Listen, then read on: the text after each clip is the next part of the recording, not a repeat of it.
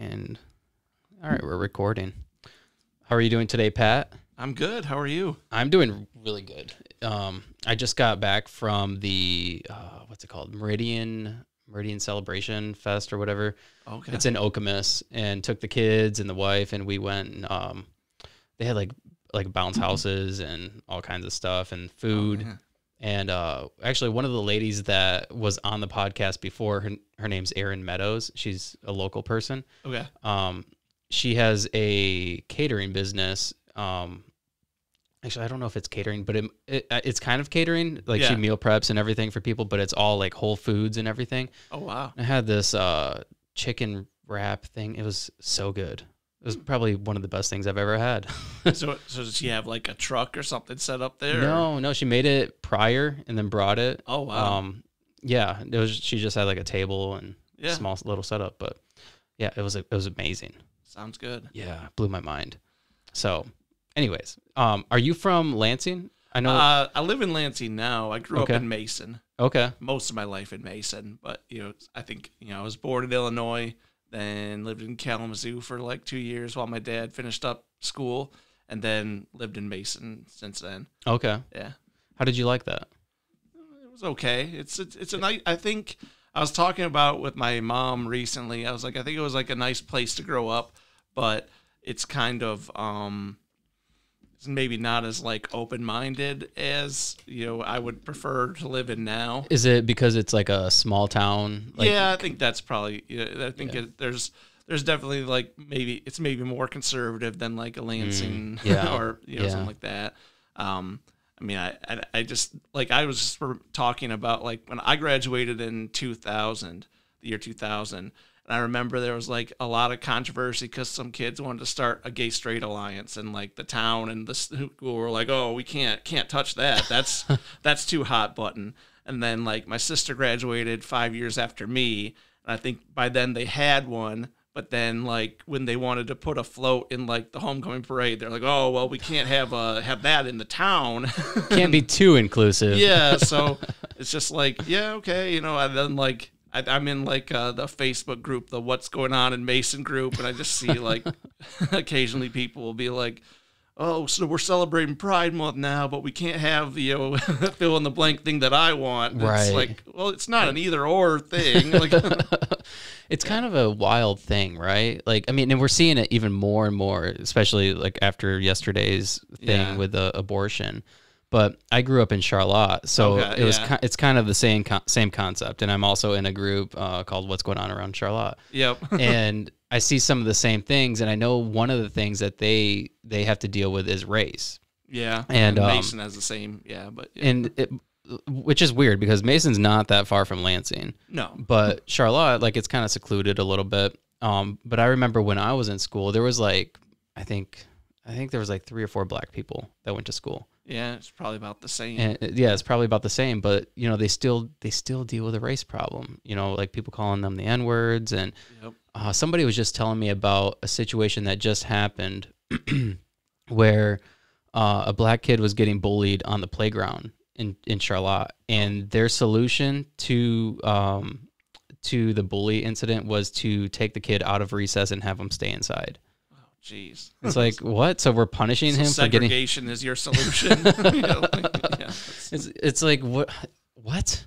It's wild. Yeah, maybe punish the people doing the bullying. Like, right. Yeah. Yeah. What about that? It's crazy. I don't know, man. Yeah. Crazy times we live in. For sure. Now, the listeners probably don't know, but you're a comedian. Yeah. So... How is that with living in today's times? Is it like do you have like a arsenal of material because of everything going on? I mean, I don't know. I guess I'm politically, I have my political beliefs. I don't necessarily try to work them into my jokes, not because I don't believe what I, don't practice what I preach or anything. It's just like, I don't know. It's hard for me. It's like if I'm going to say something, I want it to be funny too. I think there are some people who are better at like taking their belief and making a joke about it that people can laugh at even if they don't agree. Right. Right. So for me, I felt like, during like the Trump administration, I'd maybe take like, shots at him, but not that, nothing too like, right. I felt like a lot of people took shots at Trump. Oh yeah. It was like one of those things because it was so easy to make fun of him. Mm-hmm. I mean, because I feel like, Clinton and Bush got it a lot too. And I don't know, it was harder to make fun of Obama, it seems like, but I mean, I'm sure that he was too well put together. I think. Yeah. Like his big scandal was he wore a tan suit or whatever. And what? Yeah. Why is that a scandal? Yeah.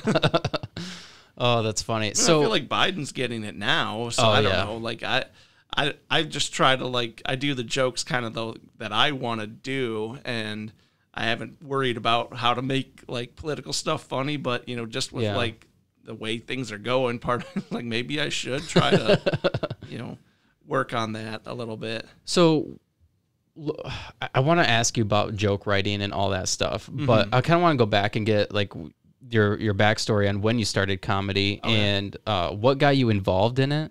Yeah. Because I mean, it's such a you probably started a while ago, right? Yeah, I've been doing it for 10 years. Wow. Yeah. But like I guess I just liked stand-up comedy probably like middle school, is when that kind of started. I mean, I would see what was on like Comedy Central, or if there was ever something on like, TV that like, I don't think we didn't have HBO. So like wherever you would see comedy specials, I'd watch pretty much anything. Obviously liked some things more than others, but I liked that a lot.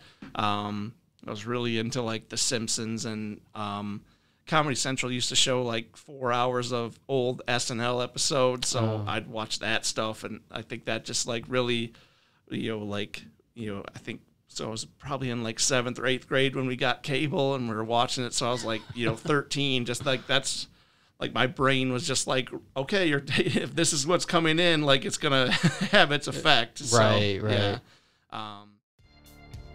This episode is brought to you by Red Bike Delivery.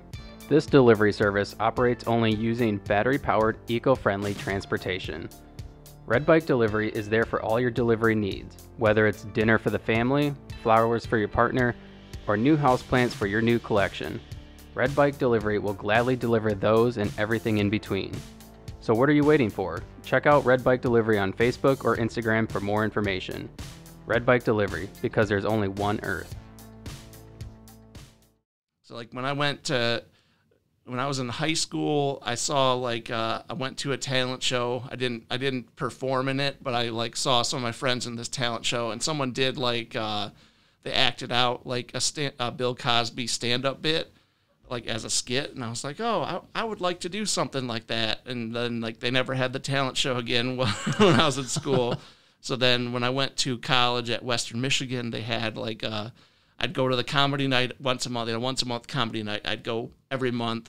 And then they were like, the last one of the semester is like a talent show. So I was like, oh, well, I should do that. So I called the number to sign up. And they're like, all right, well, can I hear your actor? And I was like, I don't have that yet. Oh, my gosh. So, like, yeah, I spent like 2 months working on that, and then... What was that like? Like, how did you form ideas, and like how did you form the jokes? From nothing?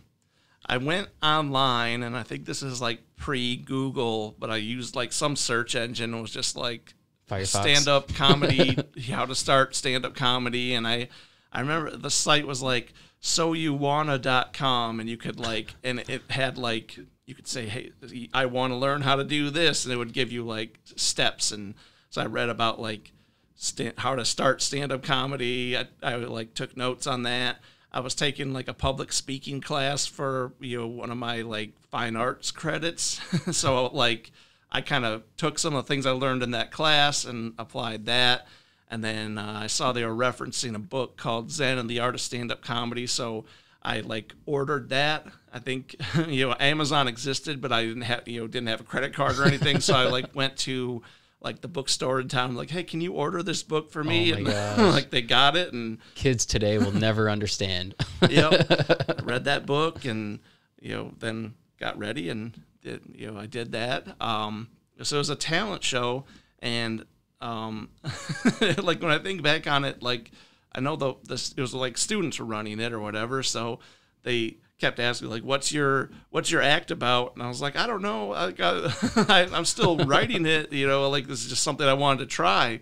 So I think they were like worried that, well, was I going to do something like, offensive or, I'm sure if I got off the stage 2 minutes in or something, because I didn't know how much time to tell them it was going to take or anything. Right. You didn't practice beforehand? Well, I practiced like in my dorm room, and like I had like a few people like, hey, can you watch this and tell me if you think it's good? And they'd give me like feedback. And so I think I ended up going like second to last, and there was like a band setting up, to go on after me. So I just like riffed about that for a second. Like I said, I got like a band, it's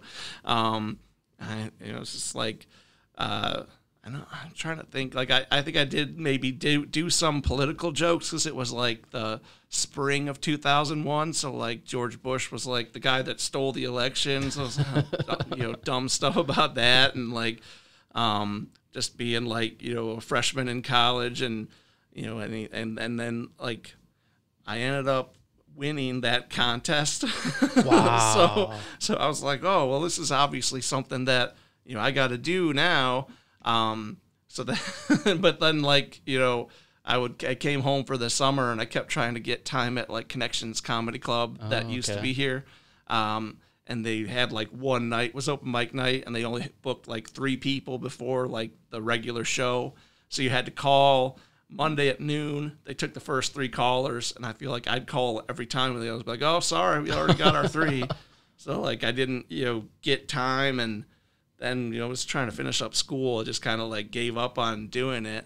And I remember my mom was like, are you going to give up on this? Like, you liked it. And I was like, well, I could come back to it later, but I didn't know if I would. And then, it was like, so this is like 2001, 2002.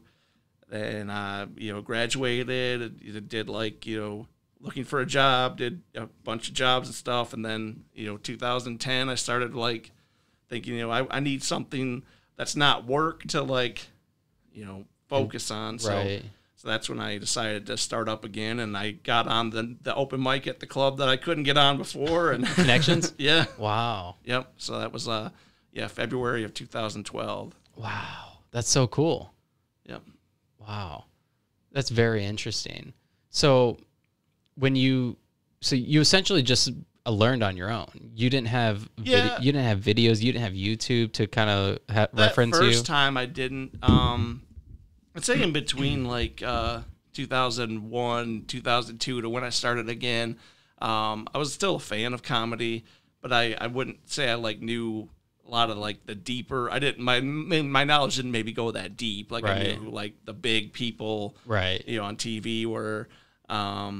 And like a friend of mine at work mentioned he was listening to a podcast called Doug Loves Movies, which is like Doug Benson, who's a comedian. He had like people on to talk about movies.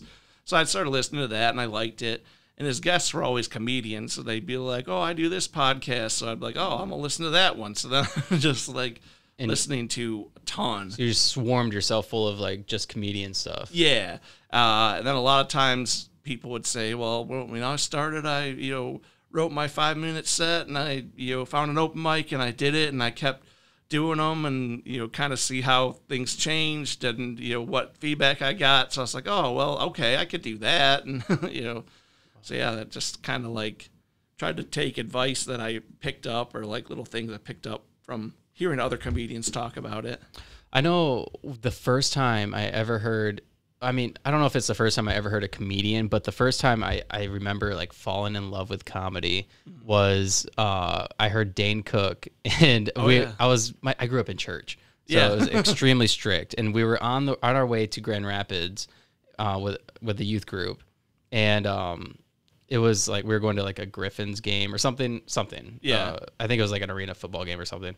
But one of the guys that was in the group had his iPod, and he was playing Dane Cook, and it was I don't know if you heard all his stuff, but I know I listened to like the first couple albums. So okay. He has a joke about cheating, and he's like talking about how when he came home and he sticks the keys in, and it sounds like you're sticking it in a stereo, and then you're walking across the wooden floors, and it's like screeching, and saying liar, cheater. And oh my gosh, I remember falling in love. That was the first the first time I remember hearing comedy and be like, wow, that's like, I love that. And then from there I paid attention to comedy. And even now to this day, like any comedy show I try to go to because I love it. That's awesome. Yeah. I don't know if you've seen my shirt. I wore it because of you. I got this at a comedy show. It's Chris Lane, Chris Lane, I believe. I'll have to check that out. He's a comedian that we seen. My wife and I seen him at what's the one in Columbus, the Funny Bone. Oh, okay. And he was with Mark Norman. Okay. And he's a veteran, and so that's kind of why he did that. But it's don't tread on comedy. Yeah. So, I think he made it at a time where like comedians were kind of getting attacked for saying certain things. Yeah, some have, yeah. Have you experienced any of that? Not really, because I'm usually not doing stuff that I guess people would be offended by. Like, I've actually joked about that because I have like my uncle likes that I do comedy, but he'll like ask me like, "Oh, do you feel like you can talk about like whatever you want? Are people too sensitive?" And I just like, I don't know. I feel like that's kind of like, maybe not the best argument to have, but I was like, well, I have like a bit about how my house has a room with lighthouse wallpaper. Like, nobody's gonna cancel me for that. Like, have you had any like hecklers or anything like that? I mean, I think from time to time, I can't think of anything like majorly where I had to like keep fighting someone. Right. I guess I'm lucky in that sense. Right. Yeah. Now you've performed at some you performed at the Bob, right? Yeah. Yeah, I thought I seen that. Actually, I might have seen you there. Okay. Yeah, I might have seen you there. I mean, I know I filled in for the because I have a house MC usually. I know I filled in a couple times if they were doing other shows or couldn't do, the weekend. Then I won a contest there in 2019, the Funniest Person Grand Rapids contest. Oh, so, cool. Yeah. Have you performed at any other like bigger clubs or anything? Pretty regularly at Ann Arbor Comedy Showcase. Okay. I feature there a couple weekends a year. So I've been at like Mark Ridley's Comedy Castle in Royal Oak. Just last month, so like May of 2022 was I opened for Gary Goldman at the Michigan Theater. So that was like my first like big theater show. What was that like? That was awesome. Were you nervous? Yeah, because I worked with Gary at the Comedy Showcase 3 years before that. And he liked me enough that he was doing a show the next week at the Magic Bag and asked if I wanted to open for him there. So I did that. It's like that kind of like it's a little black box theater in Ferndale. Okay. It's like right between Ferndale and Royal Oaks. I think it's on the Ferndale side. But so I did that, and I thought it went fine, and but I didn't keep in touch with them or anything over like the pandemic and getting back into it. And then it was like the Friday of like Easter weekend. I was getting ready to go up north, and I checked my email. I had like email from someone I didn't recognize, but it was like open for Gary Goldman May 11th, and it was like, oh, okay. It's like, and it was like from his management company asked if I wanted to do it. So I wrote back like, yeah, I'll do that. How does that work? Do you have to be like recommended to, or I think he asked them to email me. I think he must have had my email address from like when he asked me to do the show at the Magic Bag. 'Cause I know I had to like email someone like a text form or something for that. Right. So yeah, I'm sure it can be. Some people might have like agents or something that would be reaching out and saying, "Hey, would you let my client open for your client?" That kind of thing. Right. I think in my case, I think Gary is probably like messaging people for shows like if he's going to be in like Louisville, for example, he's like, "Oh, do I know anybody there?" Or ask for like recommendations or whatever. Yeah, that's actually a good move. Yeah, get some local comedians contact information, and whenever you're in town, just yep. Yeah, that's really good. That's cool. That's really cool. Yeah. So like I agreed to do it, but then I was like, well, I think the email was nice. It was like, well, Gary's audience prefers like a somewhat clean show. He's like, you can. Language isn't the biggest problem. Don't do any like graphic sexual material. And I was like, well, I don't usually do that anyway, but So I just like thought about like what jokes would I want to make sure I did on like a big stage like that, and what things, would I maybe, if I was questioning it, then probably just don't do it. That was kind of my right. Yeah. Now, when you're writing jokes and when you're formulating like do you typically do like 10 minutes or 15 minutes or? It can depend. Most open mics are like 7 minutes or so. Some of them are as low as like 3 or 5. I don't think there are any major ones that are only 3, but sometimes like. So how do you formulate your jokes? Like in that situation where you had to go pick jokes that you wanted, how do you transition between, like, are they around the same topic generally? I try to organize things so that it kind of has like, at least it makes sense in my head of how it's going to flow together. Like, I have some things that I was just like, all right, well, I can just take a pause and, go into, the setup for this next thing. That's fine. But, I guess I try to make it flow if I can, Yeah. Now, who's your favorite comedian? I have a lot. I'm a big fan. I am a big fan of Gary Goldman, like I was before I worked with him. Yeah. So he's big. Like Jimmy Pardo. I really liked like Daniel Tosh back in the day. Oh my gosh! I haven't kept up with some of his more recent stuff, but I think like his first couple albums are pretty solid. Yeah, he had an incident where he got canceled. Oh yeah. I'm sure because he was doing the Tosh.0 show. I feel like sometimes that. Well, it was actually in a comedy club.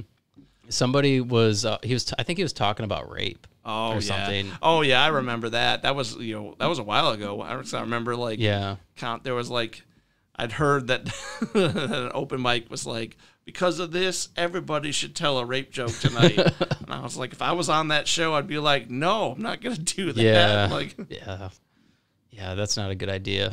I don't know. I mean, yeah. The Tosh.0 show, though, that is a hilarious show. Yeah, I think sometimes shows like that can like get old after a while or whatever, but I think he's funny, so yeah. He's definitely funny. My favorite show, I guess kind of like that, but it's different, is Kill Tony. Yeah. I think that's pretty cool because you can kind of see some of the up and coming comedians, and I tried it because I always wanted to do stand up. Mm-hmm. But so I'll watch it and I'm like, okay, I see how they did that. Yeah. I don't know. I'm just scared of bombing like how they bomb. I'm not like a regular viewer of it. I was at Motor City Comedy Festival one year when they had Kill Tony. Oh, cool. And so I was like hanging out in the back, and I did put my name in the bucket, but I was like, I don't even know what this is. Like, and then like I saw the people got picked, and it's like, I'm sure the episode's available. It's like the one they did in Detroit, and they had Danny Brown. Okay. So he was like one of the guest judges, but like, I don't know, he said a lot of stuff I couldn't really repeat. But it's crazy. Was that when they went to Lansing, Grand Rapids, and then Detroit? I think they did. Come through here, and then Grand Rapids, and then their show in Detroit with the festival. Okay. Yeah. It's interesting to watch because for somebody who's never done comedy, like I don't know how to like formulate jokes. So yeah, I guess my issue with it is just like it's hard enough to try it for the first time. Because I feel like people's first times, there's like, man, everything was hitting really good, and I thought I felt comfortable, and I was ready to do it, and then your second set will be terrible, or it'd be like, oh, it was so bad, I didn't want to do it again, but I made myself do it, and then maybe it gets better from there. But right. Yeah. Well, just like anything, and everything gets better when you continuously do it. Yeah. I could see like. Some people maybe have like traumatic enough first time. They're just like, well, I know I'm not doing that again. Right. Yeah. That's true. But that's true. I just can't imagine like if I was trying it for the first time and it didn't go well, and then people made fun of me for it. I just like, I don't know. I wouldn't sign myself up for that, but I know that there's people who. Yeah, I guess you know what you're getting into if you sign up. Yeah, and right? I feel like whoever's in that bucket, it could be somebody who does it regularly, like know, or it could be someone trying it for the first time. I just don't know if that public of a stage where you're going to get feedback that might be pretty mean if you were bad. Yeah, yeah. I don't know if I mean, I don't think it would be enough for me to get discouraged to not do it again. But knowing that like they're big comedians, and then they're just bashing you, like, I don't know if I could do this. I don't know if I'm cut out for it. Yeah, that could be a thought. Because I mean, it's like sometimes like it's hard. It's hard to learn how to do this, and like. I think probably I've had a lot of bad sets. I've had good ones. I feel like I'm at a point now where, I do pretty good, but, you'll still have bad nights. I would hate to have someone, hold it against me for having a bad set. So, Yeah, that guy sucked. Yeah. No. Whenever I see a comedian that's not that funny, I'm like, like they're still working on it. Yeah. You got to give them credit. Yeah, I mean, I feel like sometimes like comedians will know like someone's been at it for a long time and they never get better, and they never like try things to get better. Like sometimes someone starts out not strong, but they're working on it, and like okay, they still have a lot of work to do. Yeah, but they're trying. They'll be fine, but sometimes it's just like you've been doing this for like as long as me, and you're still struggling. I don't know. Like, what do you think that is? Is it that they're not getting up enough? I don't know. Yeah, that could be part of it. Maybe not cut out for it. Like, I mean, I don't know. I don't. You can make the argument that maybe it's like a pretty tough art to try to master, so some people might not be cut out for it. But what's crazy about it is how everybody does it differently. And so there's really no like way of knowing how to do it. Yeah. Like, I mean, there's books out there. I know that there's the Comedy Bible. I have that. I know I have that. I don't think, I think I read through it, but I don't think I did that much with that one. Yeah. I really liked the Zen and the Art of Stand-Up Comedy book, but I'm going to write that down. That's from like the late 90s. So I think it's kind of, I think it probably would have good information, but it's not like, What is it called? The Zen and the Art of Stand-Up Comedy. It's like a play on, there's that old book, The Zen and the Art of Motorcycle Maintenance. Yeah. I think, that book kind of just has like a brief mention of the internet. Like that's how old it is. Oh, that's funny. Yeah, I remember... I grew up with like dial-up and all that. Oh, and it's so crazy like how everything just changed so much. I mean, like now I have a direct hookup. You don't have to hear the like, Yep. It's wild. Different times. Yeah. Like tell children, someone had to scream at us and then we could get online. Yeah, and you have to get off the internet. Yeah, and then when somebody calls, hang up the phone. It's such a pain. It's so crazy how quickly innovation happens. Yeah, it's wild times. So as far as like finding like comedy gigs, do you have to search for those type of things yourself, or do you have like a manager that you? Yeah, I'm doing most of it myself. I feel like some people get managers, but I guess not at the level I'm at because I'm still doing it part time. Okay. How often do you do it?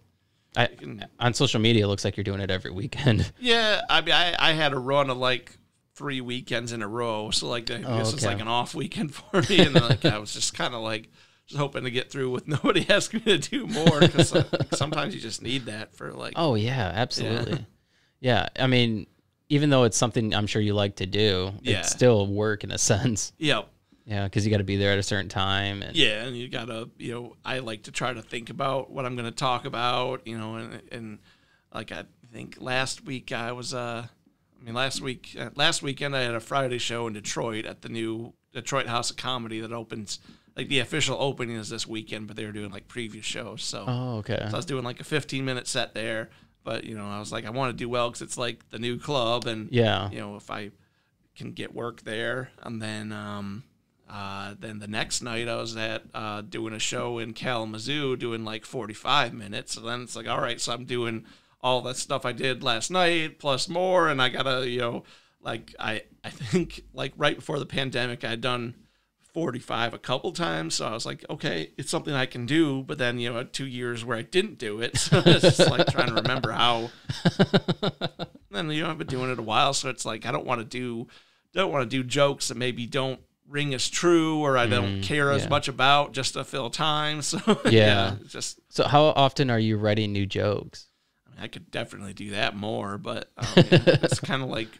It seems like ideas have to hit me, and then I'll be like, oh, yeah, I want to talk about that. Is it something you're constantly thinking about? Because that's like something for me whenever I'm doing something like the podcast. I'll see somebody or I'll talk to somebody interesting. I'm like, I'm going to have them on the podcast. Like I need to remember to reach out to them. Or like, that's an idea. I need to talk about that on the podcast. Or is there always things constantly running through my head?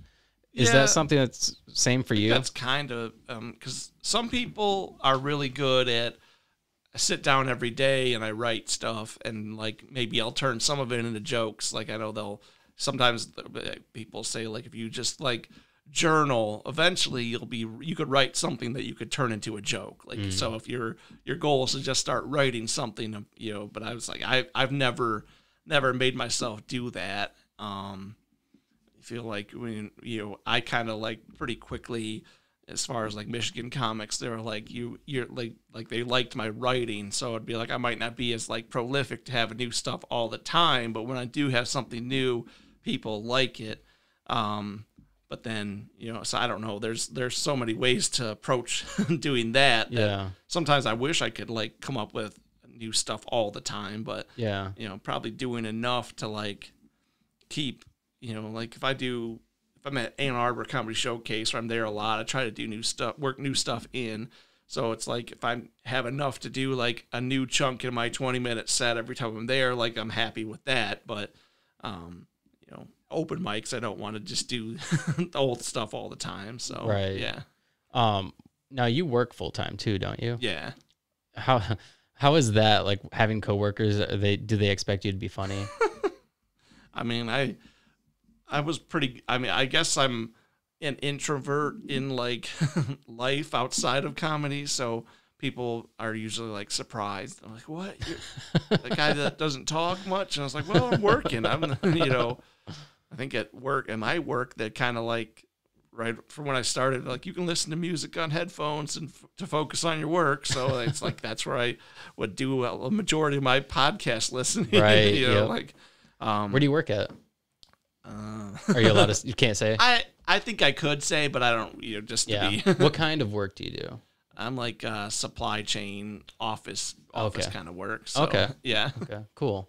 I work at General Motors, and it's assembly line work. Yep. And so we can have headphones too, and that's when I listen to podcasts like all day, every day. Yeah. And audiobooks. I listen to a lot of audiobooks too. But. Yep. Yeah. I've done have like my audiobook phase, and then like I don't know, I just feel like there's so many podcasts now, and you'll like listen to one and they'll be like, this podcast on the same network, I'm like, oh, that sounds interesting, and then suddenly you're just like listening to those and maybe neglecting something else. And, there's always a ton just downloaded on my phone. Like, I know. It takes up so much space too. You got to go through and delete them, unsubscribe. It's so frustrating. Yeah. So do you have any upcoming events or anything like that? I just seen you were in Mason last weekend too, right? Yeah, I was at the Rooted Reverence Festival. So they asked me to do that. I didn't know how that was gonna be because it's like comedy in the daytime outside. Yeah, that's interesting. How was that? It was good. They told me that it had to be like somewhat family friendly too. So I was like, it's not that I'm not that dirty, but I don't want like I was like, okay, well. There's kids around, I guess I gotta like really, be conscious of that. Yeah. But I just thought about it, and then like, it turned out it went pretty well. It was like, it's like I had like there weren't like tons of chairs set up. It was like one of their outside stages. They like set up the stage in the middle of the street on like Jefferson and Maple Street in Mason. Okay. And I used to live in one of those loft apartments above the antique mall. So I was like, I used to live like right there, like as I'm performing, like that's crazy. Some people I went to high school with showed up, so that was cool to see them. Cool. And so they brought two of their kids. So I was like, well, I cleaned it up and like, I don't know. So I was like, all right, I guess I can do family friendly. People seemed to like it. They were, people were just walking down the street afterwards. People were like, oh, you were great. Yeah. That's so cool. That is really cool. Yeah. Now, are you part of the Opportunity Arts? I've done stuff. Well, I mean, so I've done shows at Artist Umbrella. Okay. But I know Allison Spooner from when she was on your podcast. Yeah. I think the only episode I've listened to. Sorry. I did want to listen to a few before I did it, so I kind of know like what to expect. Yeah. Yeah. Yeah, I met her. She used to work at Bestsellers in Mason, and I'd stop in every day before work to go get a chai tea and something. And so I knew her. So she had me do some of their shows. Did some of the live ones at the Loft before everything shut down. Yeah. Did some of the outdoor ones, and so I know a lot of the Opportunity Arts people from there, but I don't think I haven't joined or anything officially. Okay. Have you? I know the Loft is like it's called the 414 or something. Yeah, like that. They changed the name. Or do they still do comedy there? Because I know for a little bit they've done some occasional stuff. Yeah. I know that that's booked by like entertainment agency. So I don't know if they did more. Maybe I'd have a chance. But yeah. Yeah, I went to one show there, and it was actually pretty good. But it was weird because like it didn't feel like a comedy club. It's not the greatest venue for comedy. I saw Kyle Kinane there like 7 years ago. Oh, cool. I think I've seen him at the Funny Bone before. Yeah, he's great. That'd be another one of my favorites. So yeah, I don't know. It's not the best venue for comedy, but if they were doing shows there and offered me, I guess I would try. Yeah. No, I mean the comedians that were there were funny. They were really good, but the environment was strange because they were like passing out like chips, like bags of chips and popcorn. Yeah. You could get liquor there, but it was weird because the bar's right there. Mm-hmm. But the tables that you were sitting at were like these big round plastic tables and like metal folding chairs. It's like this is I don't know, it's strange. Kind of need I feel like comedy's really good in like intimate spaces, which I know that's maybe hard to do with with the virus, but those definitely. Ceilings are good, but that's what I liked about the Bob so much is like it's so intimate, but it felt kind of spacious at the same time. Mm-hmm. They'd fit a lot of people in there. But I don't know. They're reopening in the fall. I seen that. Yeah, are they opening the comedy club too? Yeah. Oh, very cool. I'm so excited because I was sad when that closed down. Yeah, I've seen Brad Williams there. Right before they shut down, I went and seen Greg Fitzsimmons. Okay, yep. I've seen Chris Porter there. Yeah, he's great. Yeah, I love that club. Yeah, well, I'll be back. Yeah, I can't September. wait. I cannot wait. Yeah. Is there any other clubs kind of like that in Michigan? I mean, I feel like every club in Michigan, they're kind of like unique in their own ways. I really like Ann Arbor Comedy Showcase. I would say check that out because I mean, if you're driving an hour to Grand Rapids, just drive an hour the different way to get to Ann Arbor. Yeah. They've got a really nice club. Is it like a theater type setting? No, I mean it's like I think it's like I guess kind of has like an internal bowl and then like kind of a couple more levels it goes back. It's okay, so it's pretty big. I think you fit a couple hundred there if they were at capacity. Okay. Yeah. Wow. Yeah, I've always wanted to check them out. I just haven't. It's good. Yeah, I think like when we lost connections here, and then they tried to do a comedy club at Trippers, and that lasted like a year and a couple months. Why didn't that one work out? Do you know? Well, I know Trippers closed too. Yeah. I think a lot of places, a lot of times places will be like, we're struggling. Comedy will save us, but it's like comedy. It's tough. It's not an easy business. Like I think a lot of these clubs that have been around for decades, they figured out how to adjust with the times. Right. Because it's like in the 80s, there was like the comedy boom where everybody like there were comedy clubs and every restaurant did comedy and there were tons of comedians. And then things kind of cooled off in the 90s. It was like the mid 90s. It was like that was like the last thing people wanted to do. It was tough, and some places adjusted and some places didn't, and they closed. And I know, like Trippers. I don't want to like talk bad about them after they're gone, but I don't think people knew it was there. Like I didn't know it was there. Like Connections' problem was they were on like the north side of Lansing, and there's not a lot out there. Yeah. It used to be, and you got to drive. Yeah, and it used to be like before 127 got built, everybody had to take that to go north, so you'd pass by, and it was like prime location. But once a highway cuts you off, that's a good point. Nobody's driving out that way, so you're not seeing like, right, hey, a comedy club, let's go. Right. And then I think it just tough business, and I've heard that the owner maybe made a deal for some tax relief, and that kind of ended up like, hey, I'm just shutting it down. I don't want to say that's for sure what happened. Right. Just a lot of factors, and then I think what Trippers was in a decent location, in Frandor that had some traffic, and it's close to East Lansing, close to downtown. People could get there, but I think I would work weekends there hosting.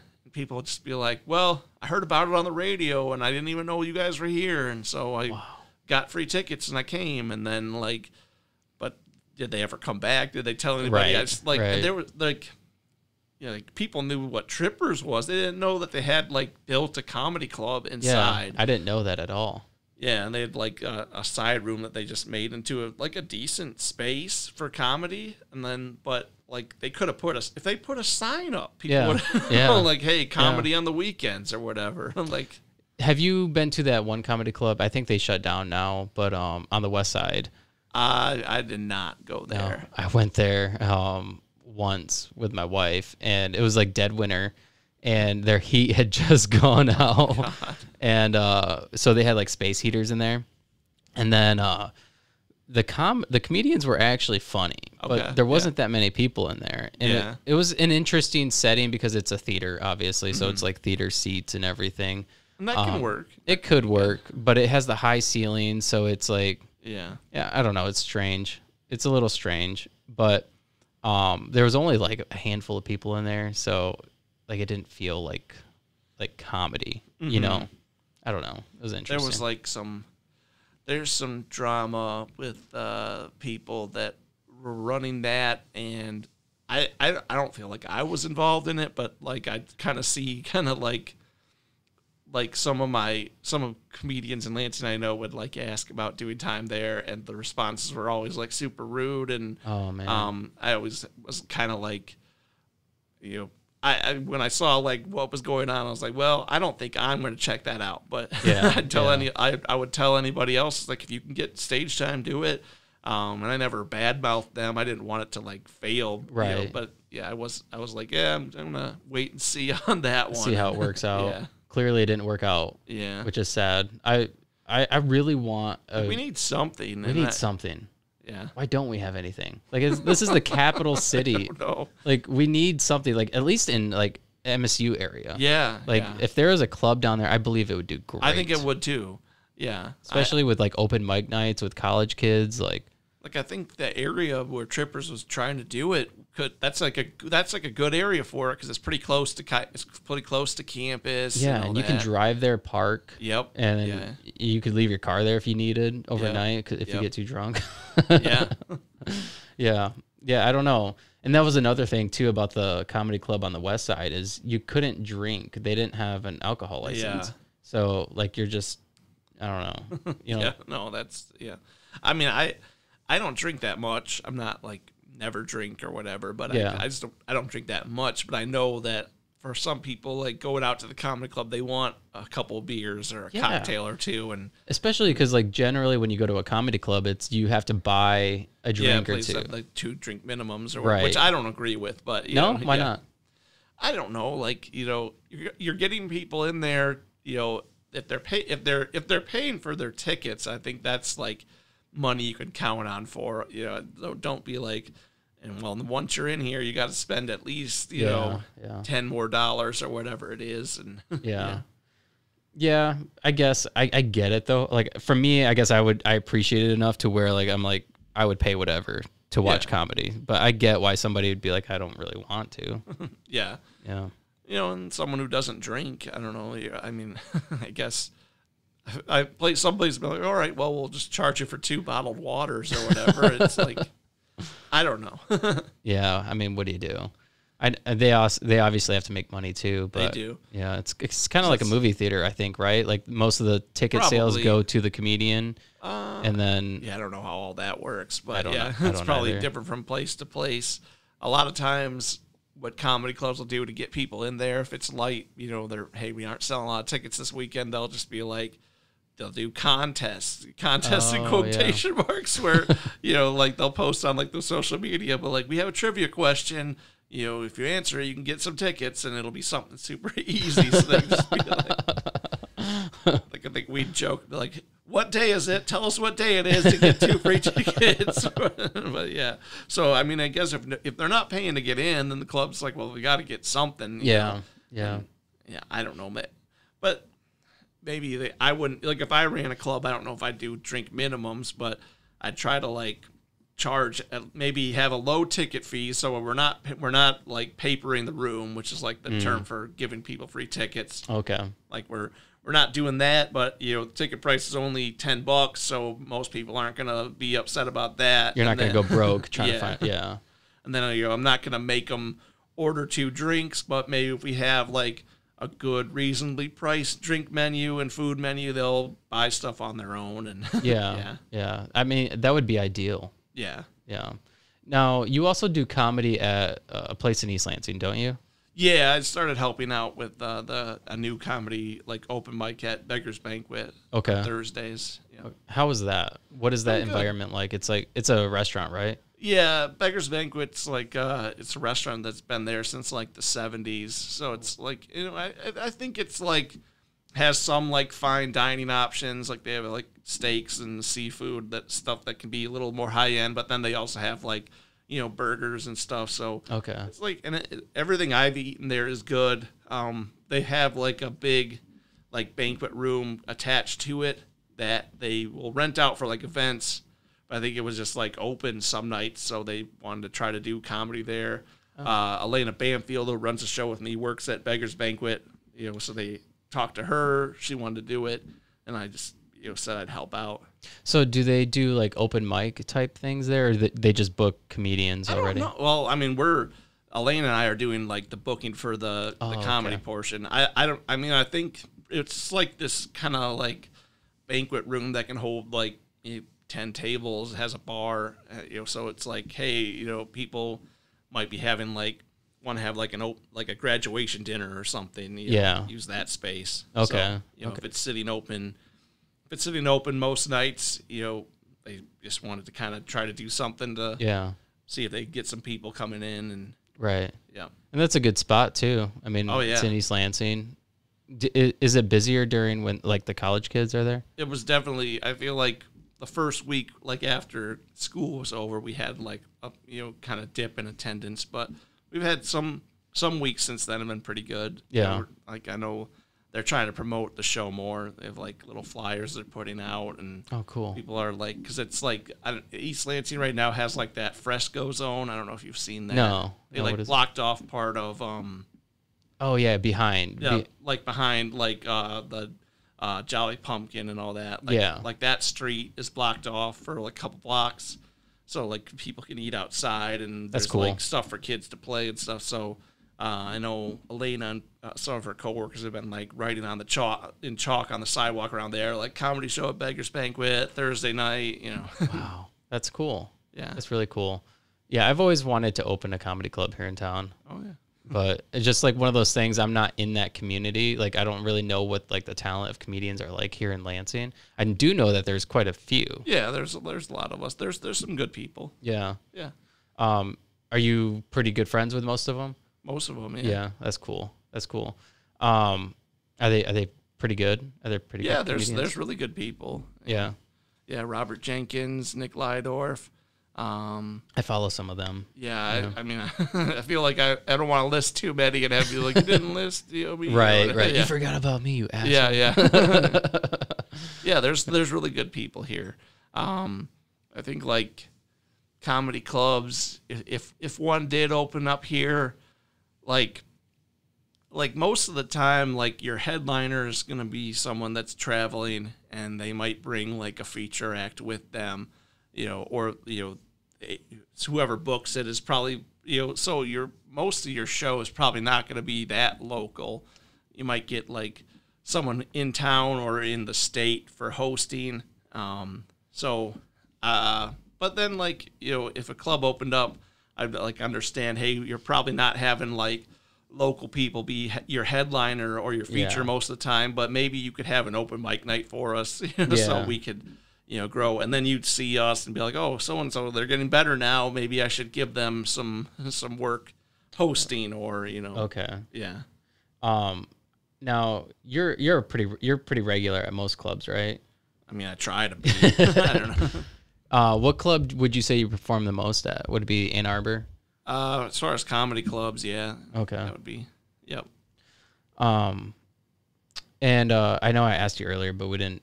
I don't know if I think we went on a different subject. Went on but some tangents. Do you have any upcoming shows or anything like that? I would say I wanted to plug the Thursday show at Beggar's Banquet. It's most Thursdays.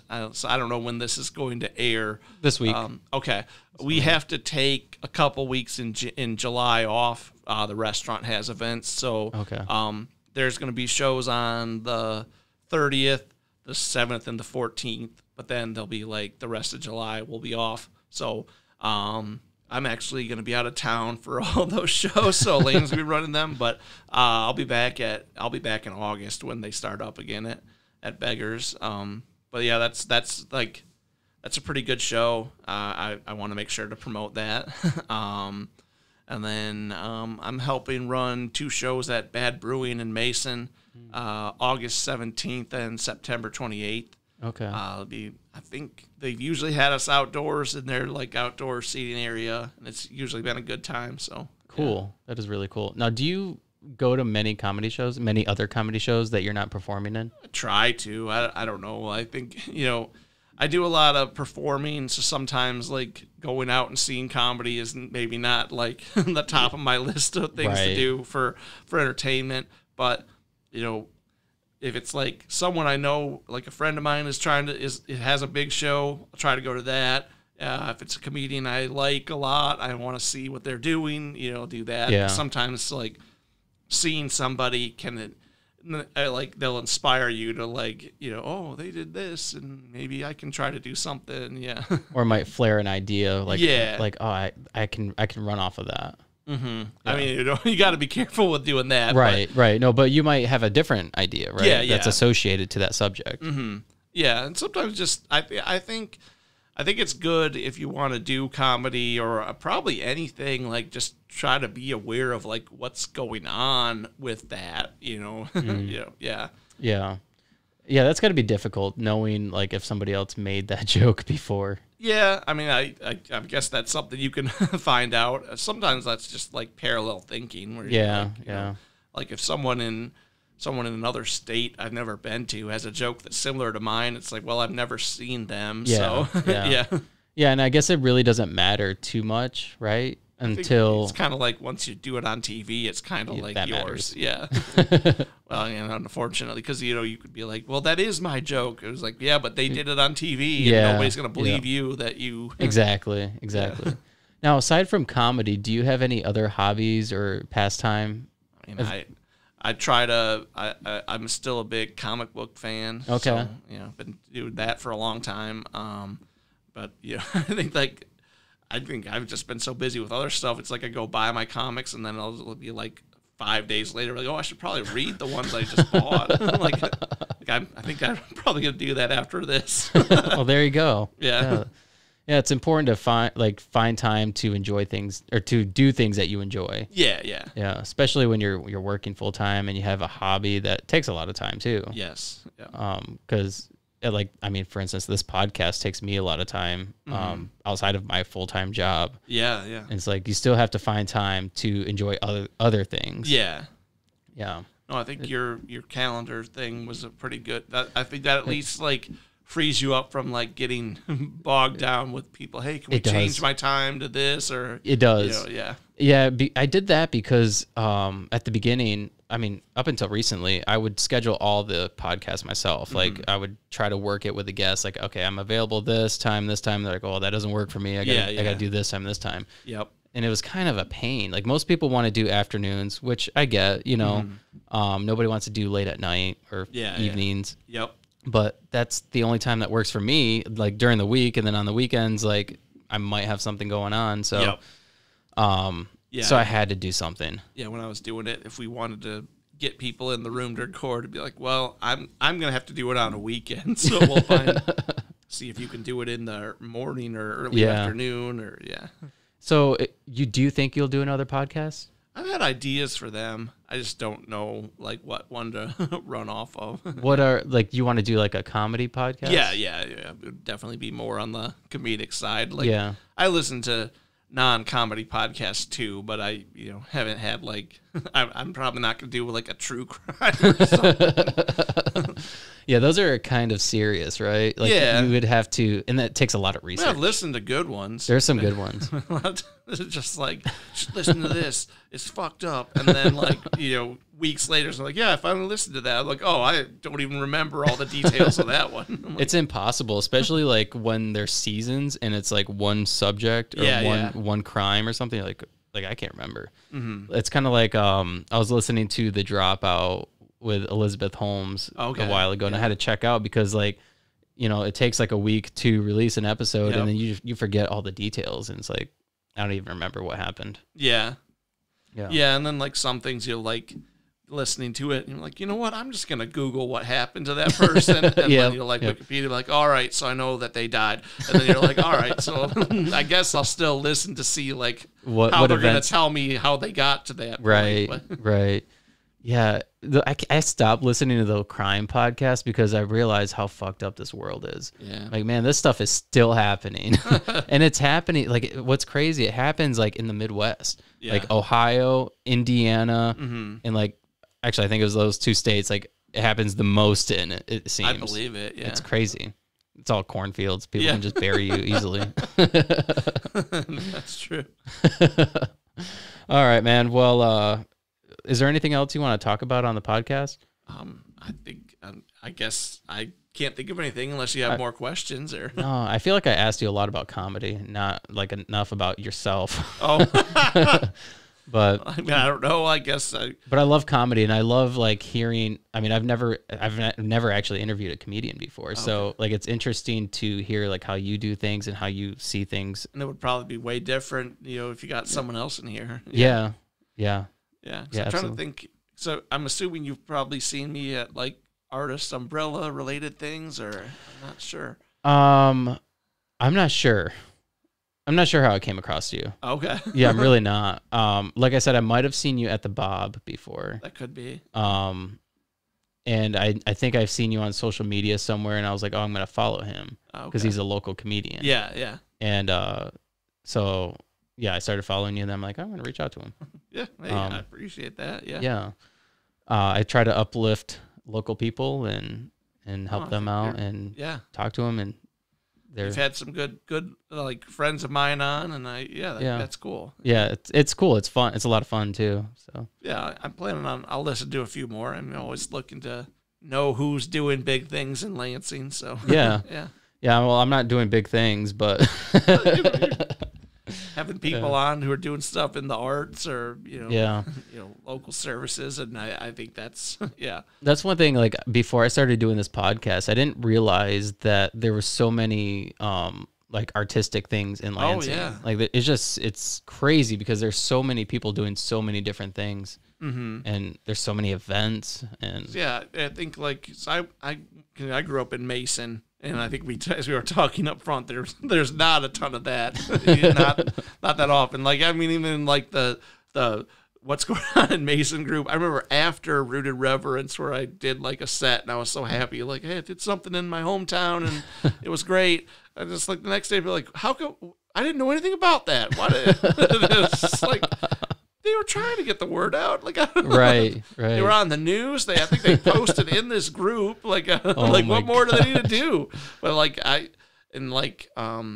so like I lived in Lansing for like 2 years in like 2010 through 2012, and then I moved back to Mason to be closer to work and whatever, and then but I did move to the city of Lansing in 2019. I bought a house east side, and I was super pumped. I was like, this neighborhood like has a lot of good like creative people. Yeah. Like and so yeah, just kind of like seeing the talent that does exist here. That's been cool, and like it is really cool, and everybody's supportive of everybody, which is really cool, because like you don't have that like, oh, I need to be better than that person mentality. Like, yeah, that's a loser's mentality. But. Yeah, no, I think like the local comedy scene, I think we for the most part try to build each other up rather than like compete. And sometimes you might see like someone getting good opportunities that you want yourself, but I've always just been like, well, I'm going to be happy for them that they got to do that. Not like, and they might pull you in at some point.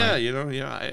I think like for the longest time, I was like the only comedian Artist Umbrella had. So then I'd be like the only comedian with everybody else. But I have seen some of my friends doing shows for them now. So I'm like, hey, that's good. I'm glad that I was able to, set the tone that comedy can work at these events, and now other people get a chance to do that too. That is very cool. That is cool. Well, thank you for doing this. It was a lot of fun. Thanks for having me. It was informative, for me anyways, because I'm like, maybe one day I will do comedy. Who knows? Hopefully people, if anybody's sitting listening to this, like, do I try comedy? I mean, just give it a try it. Yeah. I mean, it's not going to hurt anything. No. Those people aren't going to remember you like a couple days from then. No, if you suck. Not. I mean, even if you do really well, people might not know who you not remember you. So, right. Yeah. That is very true. That's a really good point. Yeah. I guess I just, I'm sure you can plug social media stuff and the link of the episode, all that. Yep. So, all your links will be in the show notes. So. All right. Yeah. Well, thanks again for having me. Absolutely. Thanks for doing this.